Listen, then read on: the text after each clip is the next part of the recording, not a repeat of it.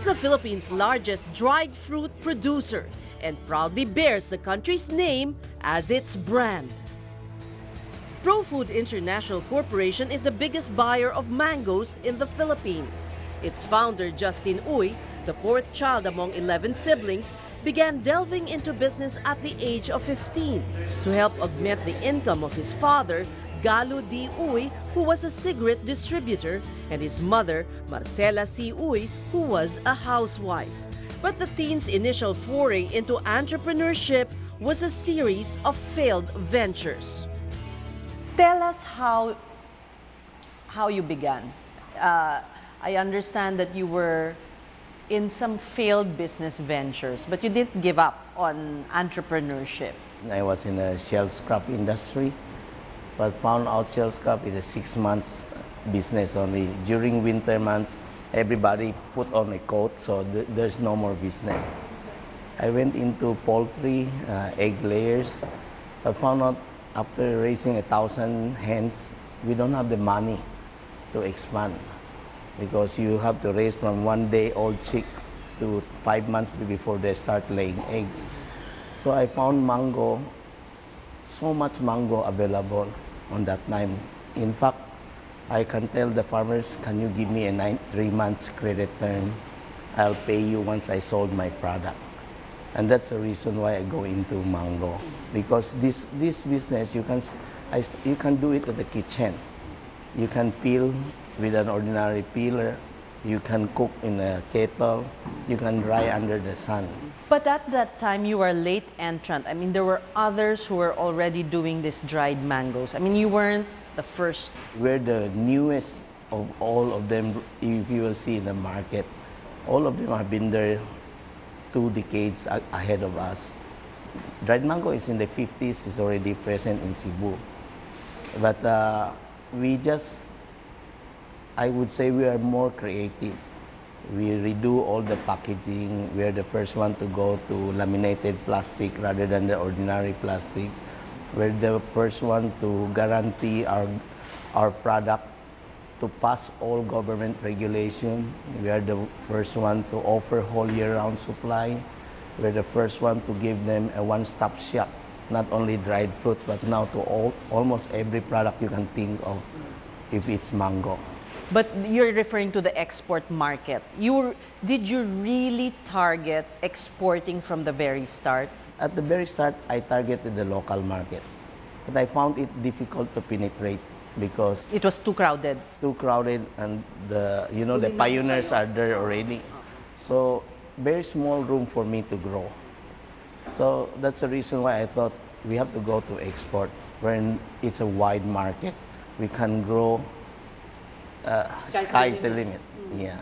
Even when you were young, you were thinking big.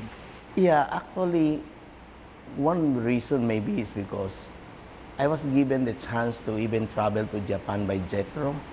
That's a Japan external trade. And I've seen their industry. We are 30 years behind. So I was thinking one day we have to cope up. We have to be at par with them.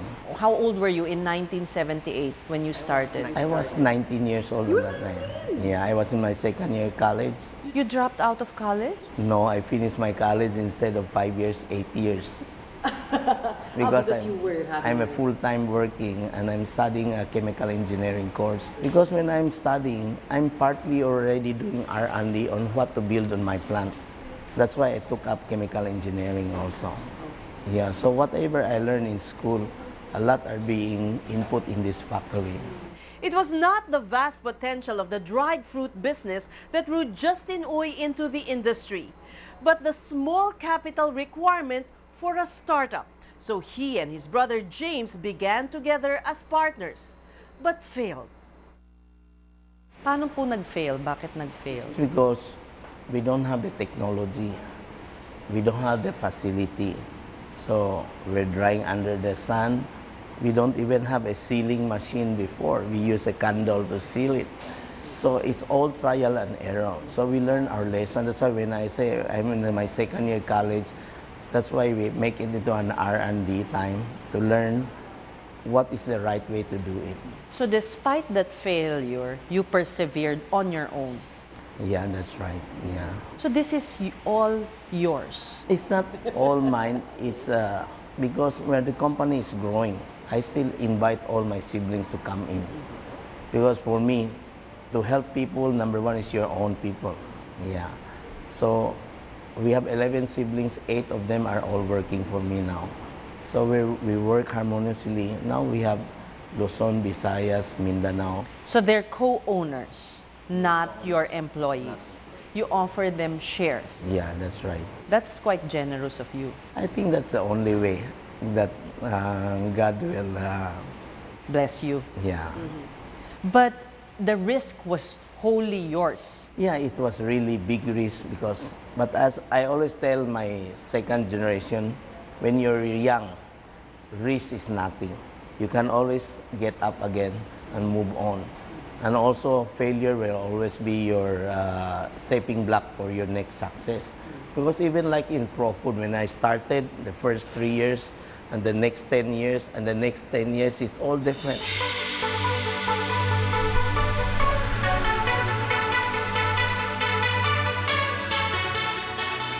This sprawling facility in Cebu, where they first began, now boasts of a mango tour and a mango museum. A far cry from their humble beginnings 35 years ago. Do you remember your first taste of success? Was it you exporting to Hong Kong? We made a first shipment of 100 cartons to Hong Kong. Yeah, after 3 years of failure, 78, 79, 80, and then finally in 80, we were able to ship out the first, and I know we can do it. And you say that your product has not changed much when it comes to mangoes, no? Yung texture, yung taste. From the original formulation, it have not changed much. What it have changed is the way how it was produced, but the formulation is the same. Before, I can produce 10 kilos in good quality, but when it comes to producing 100 tons with the same quality is something, it's a challenge. So what we're doing now is producing 1,000 tons with the same 10 kilos quality. In 1980, you had the best recipe already. I mean, you didn't change it much. You hit it. Yeah. How? By trial and error, tasting by ourselves, thinking there's no perfect recipe, no matter what. Some will say too sweet or some will say too sour. There's no perfect, but if you get the majority, if you get the market, what market you want to target, that's good enough. Today, Pro Foods products are on the supermarket shelves of Costco and Walmart in the United States and in more than 40 countries around the world. Next on People.